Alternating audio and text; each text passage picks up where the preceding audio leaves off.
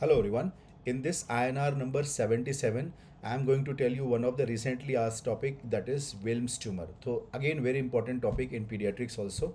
So Wilms tumor, what is Wilms tumor? Remember, this is a pediatric renal tumor, also known as nephroblastoma. See, nephro means kidney, so this is the kidney immature cell, that is why blastoma. So nephroblastoma, this is the most common renal malignancy of the early childhood. Remember, so what is the age group? Is 2 to 4 years. That is important PYQ. Remember, commonly it will be affecting 2 to 4 years of the age group, and they will be having association with loss of function gene mutation. Remember, this is very important.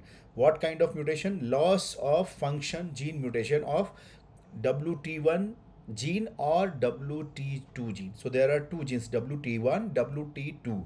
These are the two genes which will be having losses, and both are present on the same chromosome, that is chromosome number 11, right? So Wilms tumor, this is having association with loss of function mutation of gene WT1, WT2, and it is present on chromosome number 11, right? Most commonly, if you see the Wilms tumor, you can see in this picture also, you can see there are two kidney, and only one kidney is affected. So most commonly they are sporadic, and when they are sporadic, just like an adult renal cell carcinoma, when they are sporadic, they are unilateral. That is what we have to remember. So we are seeing only one kidney affected, so that means we are seeing a sporadic unilateral type of Wilms tumor.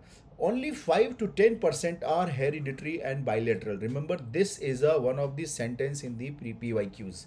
So only 5 to 10% will be hereditary and bilateral. So majority are sporadic and unilateral, which is 90%. What will be the clinical finding? That is again important thing. Why I'm saying, because when you will compare with adult renal cell carcinoma, most common presentation is hematuria. But in case of Wilms tumor, hematuria is the least common cause, least common presentation. So what is most common presentation? Most common presentation is palpable abdominal mass. So mostly that parents or mother will be telling that while I was doing oil massage, I felt there was a mass, right? So there was a mass like that, they will be telling you. So that is the most common presentation, palpable abdominal mass.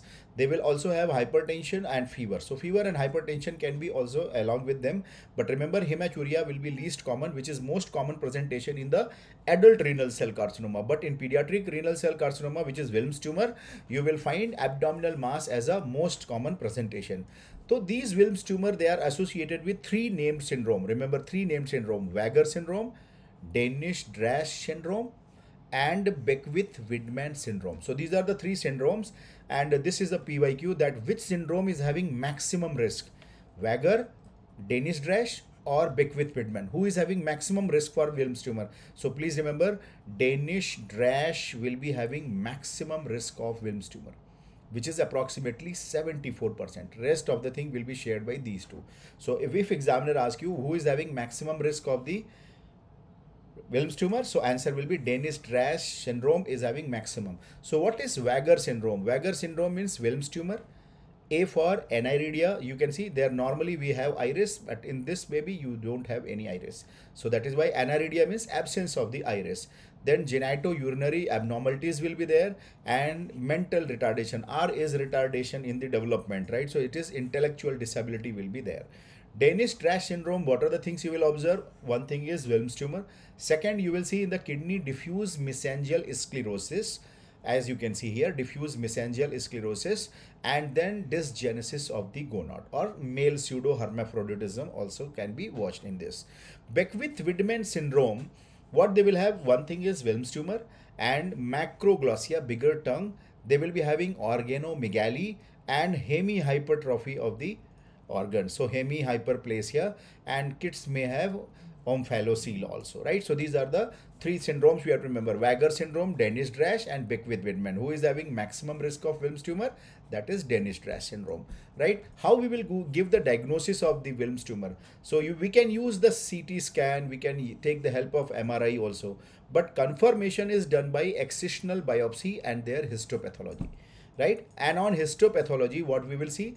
See, the histopathology of Wilms tumor is considered as triphasic histology. They have three things. What are the three things? Blastemal component, epithelial component, and stromal component, right? So these are three components: blastomal, epithelial, stromal. What is blastomal component? They will have a small round blue cell. So now you can see this area, right? And you are seeing so many small round blue cells. They are very closely packed, and a closely packed small round blue cell tumor. So these are blastomal component, right? What is epithelial component? Epithelial component will be showing you tubules and rosettes. So now you can see this is the tubule. This is the tubule or rosette. So these are the tubular component, right? So these are the tubular component or epithelial component. And stromal component will be having a spindle cell. So this is the mesenchymal. You can see these are all small spindle cells are there. So this is the mesenchymal or stromal component. So that is why it is called as triphasic histology. Blastomal, epithelial, stromal, all three components are present. We will say that it's a Wilms tumor. So this will confirm the diagnosis. So once the diagnosis has been confirmed, treatment will start. What is the treatment? We can do the transabdominal nephrectomy. Remember, we can do surgical treatment, we can give chemotherapy, we can give radiotherapy. All three things can be given.